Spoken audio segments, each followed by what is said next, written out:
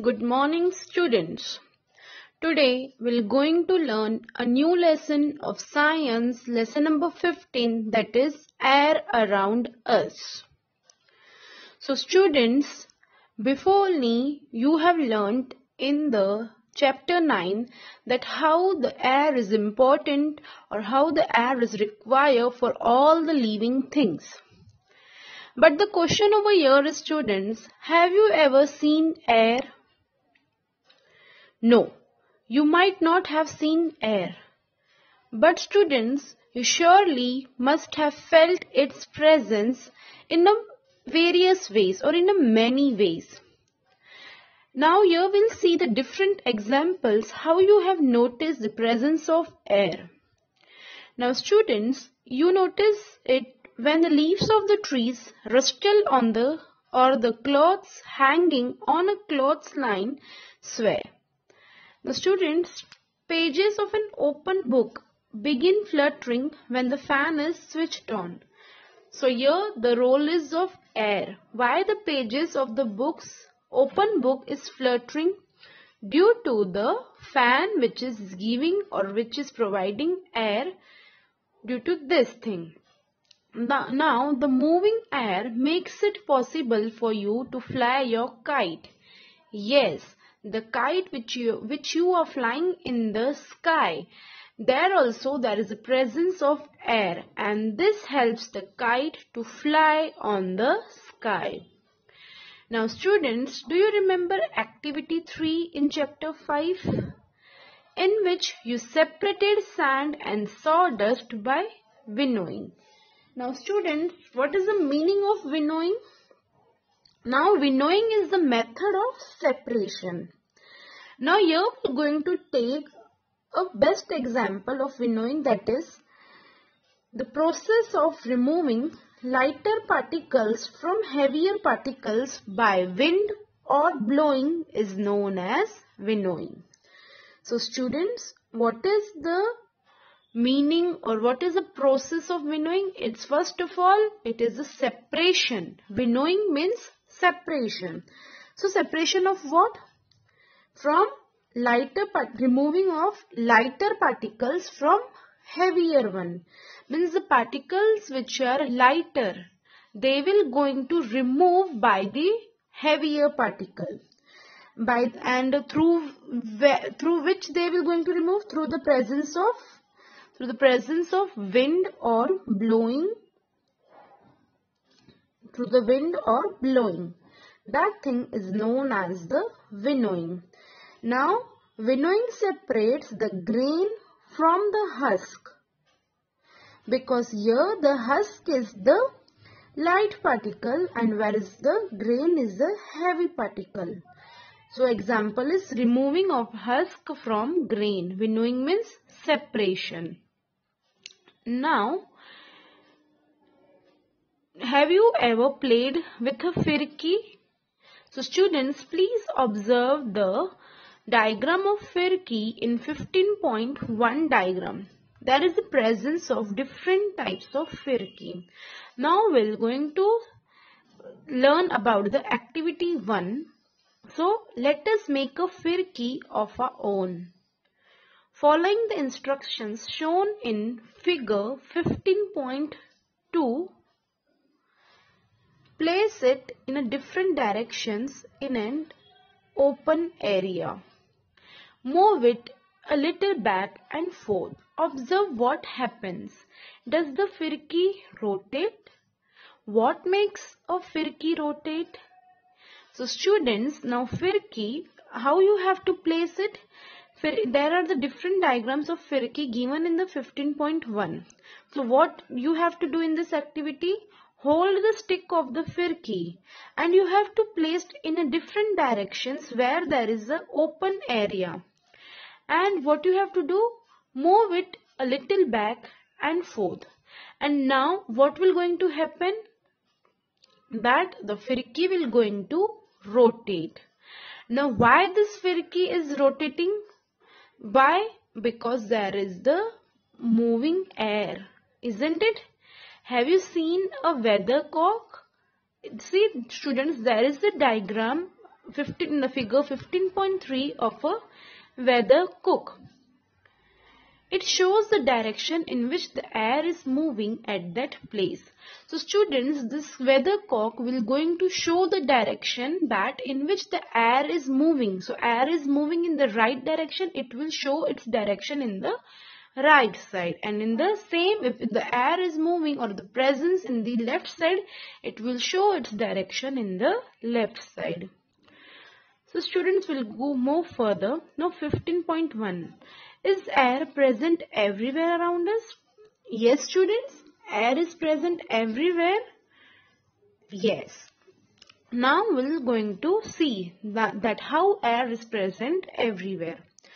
Now close your fist. Students, close your fist. What do you have in it? Students, anything is there in your fist? No, nothing. Now please try the following activity to find out. So students, now you have to try that what is present in your fist by applying this activity too. Now take an empty open bottle. Is it really empty or does it have something inside? Turn it upside down. Is something inside it now? Now students, please give a look to the diagram 15.4. Now these experiments are done with an empty bottle. There are the two pots which are present and they are filled with the bottle. Sorry, the buckets are present and these buckets are filled with the water. And you have to insert an empty bottle into these two different buckets. Now what you have to observe, now observe the bottle. Does water enter the bottle? So students, what you have to observe over here, that you are as soon as you're dipping the bottle, whether the water is entering in the bottle or not. Now what you have to do for this entry of water in the bottle? Now tilt the bottle slightly. What you have to do? You have to tilt the bottle in a very slight manner. Does the water now enter the bottle? Now student, you have to notice that as you have tilted the bottle, the water is entering in the bottle now or not? Okay, now what you have observed over here? You have seen bubbles coming out of the bottle. So students, as soon as you have tilted the bottle, what happens over there? You're trying to fill the bottle with the water. But as you have tilted, you have seen bubbles coming out of the bottle, or you may hearing any bubbly sound. So why students you are hearing this kind of sound, or why the bubbles are entering? Now can you guess what was in the bottle? So students, please guess it. What might be in the bottle?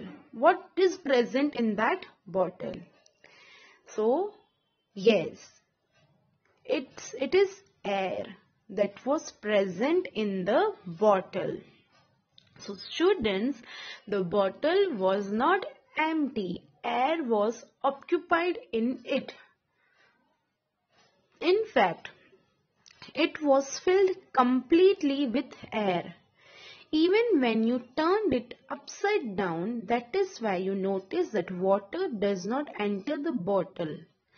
When it is pushed in an inverted position, as there was no space for air to escape, when the bottle was tilted, the air was able to come out in the form of bubbles, and water filled up the empty space that the air has occupied.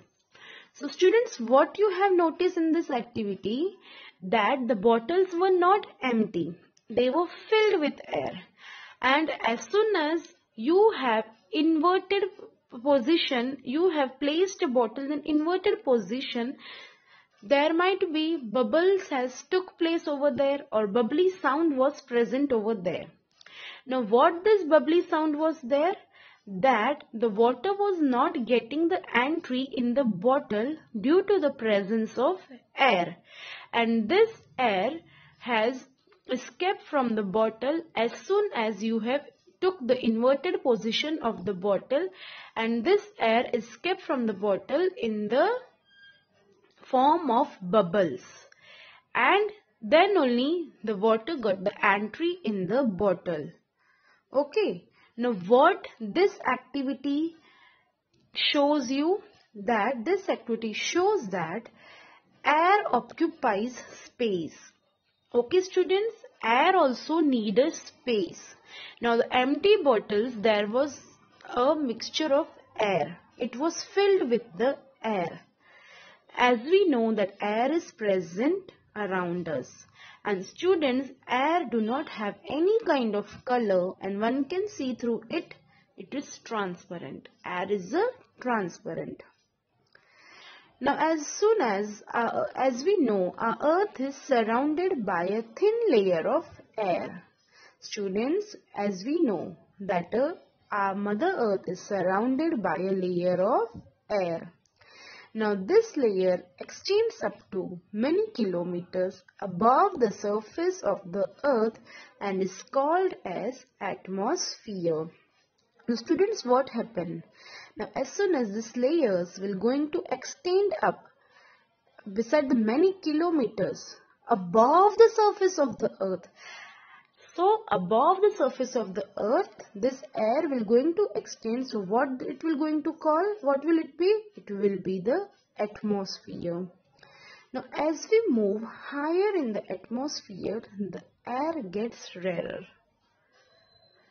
Now please, there is the diagram. They have given the figure 15.5 that how the mountaineers carry oxygen cylinders with them. Now can you think mountaineers carry oxygen cylinders with them while climbing mountains? What is air made up of? So students, now we're going to learn that what is air made up of. So which components are present in the air and how it is made up of.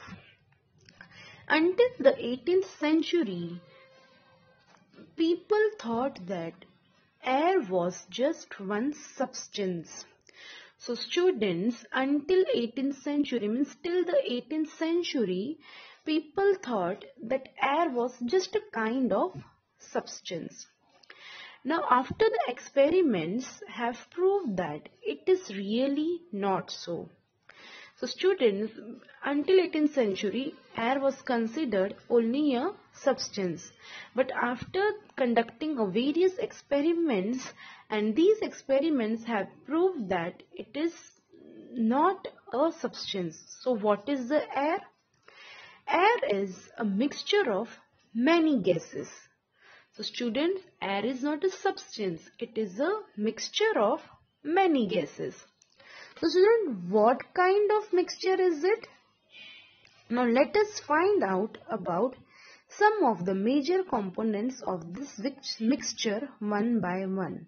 So students, now we're going to learn about the various mixtures or the various components of this mixture by step. Water vapor. We have learnt earlier that air contains water vapor. We also saw that when air comes in a contact with a cool surface, it condenses and drops of water appears on the cooled surface. The presence of water vapor in air is important for the water cycle in nature. So students, what you have learnt over here, that air contains water vapor. So the one component which air contains, that is the water vapor. And how you have seen this water vapor? When air comes contact with a cool surface, what it does, it condenses, and after condensation of drops of water appear on the cooled surface. So what this shows? It shows the presence of water vapor in air is important for the water cycle in nature. Now next, oxygen. Now we're going to learn about the presence of oxygen in the activity 3. Activity 3, in the presence of your teacher. So students, in your presence of your teacher, what you have to do? Fix two small candles of the same length on a table. Light both the candles. Cover one of the candle with an inverted glass tumbler. Observe both the candles carefully. Do both the candles continue to burn or go off? You must have observed that the candle covered with a glass tumbler got extinguished after some time, whereas the other candle continued burning. What can be the reason for this? Think about it. So students, under your teacher guidance, what you have to do? You have to place two candles of the same length on a table. And after that you have to light both the candles. And one candle you have to cover with an inverted glass tumbler. And after that you have to observe both the candles in a very careful manner. So what you have observed over here? Yes, you must have observed that the candle covered with a glass tumbler got extinguished after some time. So what is the meaning of this? That the candle which was covered with a glass tumbler, it will get, after some time, it will stop burning. Now where the candle which was not covered, it will keep on burning. Now what is the reason about it? Please think and tell. Yes, it seems that the candle gets extinguished because the component inside of the glass tumbler which supports burning is limited. So student, what we have observed over here, the component which is present in the glass tumbler which supports the burning is what it was in a very limited form. Okay. Now most of the components is used up by the burning candle. So students, in the glass tumbler, the component which was helping for the burning, it was very in a limited form. And the candle in the glass tumbler has used all the components for burning. However, the other candle is getting continued supply of air. This component of air which supports burning is known as oxygen. So students, what you have concluded from this activity, or what the result you have got by observing these two candles? That burning also needs air, because burning needs air. Why? Because air has a mixture of gases, and for burning we need oxygen. And as we are knowing that the candle which was covered with a glass tumbler, it was not having a huge amount of a component present in a glass tumbler. That's why it stops burning. And as we know, the burning also needs air, because in the air there is the presence of oxygen, and the candle which was not covered, it was getting a sufficient amount of oxygen. That's why it keeps on burning. Okay. Now we'll see the next component of the air, that is the nitrogen. Now in activity 3, did you observe that air is still present in the glass bottle even after the candle blew out? This indicates that the presence of some of the component in the air which does not support burning. The major part of air which does not support burning candle is nitrogen. So students, here we have learnt about the nitrogen, that the nitrogen is not supporting for the burning of candle. Okay. it does not support burning of candle. And here we have seen, as the air is a mixture of different gases, nitrogen is also one of the major gases which is present in the air. And this nitrogen was where it was present in the glass bottle. Okay, that's why this nitrogen has not supported to blew the candle. Okay, it doesn't support the burning candle to burn.